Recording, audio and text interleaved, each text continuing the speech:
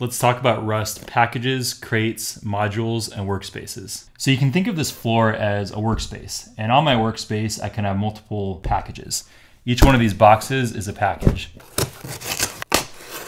Inside the package is this crate. This crate is this cardboard tray that the cold brew coffee's in. And inside the crate is the cold brew coffee, which you can think of as modules. This crate has some modules. So the workspace had a package on it. Package had a crate in it. Some boxes have multiple items in them. The crate had potentially multiple modules in the crate. Let's talk about crates, packages, modules, and workspaces. Now these are really closely related concepts that have subtle differences. When you run cargo new on the command line, you're actually creating a crate and a package. All cargo.toml files are associated with either a package or a workspace. So a cargo.toml file in a package applies to all the crates in that package, and a cargo.toml in a workspace applies only to that workspace.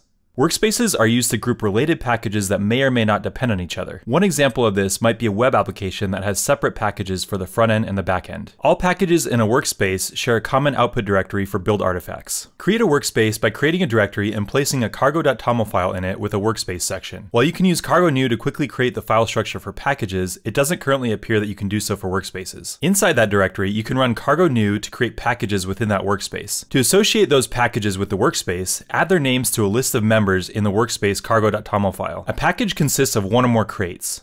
Crates can either be binaries or libraries. A package can contain at most one library crate and may contain as many binary crates as desired. The default binary crate is defined by placing a main.rs file in the source directory of a package. The default library crate is defined by placing lib.rs inside the source directory of that package. Additional binary crates can be added to the package by placing them in a bin directory within the source directory. The names of these additional binary crates will be dictated by the name of the root source file. When working in a package that has multiple binary crates, use the --bin argument when invoking cargo run to specify the name of the crate you'd like to run.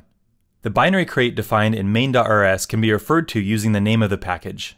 Use the dependencies section of a package cargo.toml to specify the library crates that the package depends on. These dependency crates can exist in the cargo package registry, in a GitHub repository, or in another package of the same workspace. Each crate contains one or more modules. Modules provide logical groupings of functions and structures, as well as control over whether those resources are exposed to other modules. Modules can be defined purely in code by enclosing the contents of that module in curly braces, or they can leverage the file system to establish a hierarchy and separate the code into multiple files. Declare the existence of a module in a separate file by placing a semicolon after the mod clause instead of curly braces. The Rust compiler will look for the module in an RS file that matches the module name. You can define submodules in this file which refer to files inside a directory named after the module. Hope this overview of crates, packages, modules, and workspaces was helpful. See you in the next one.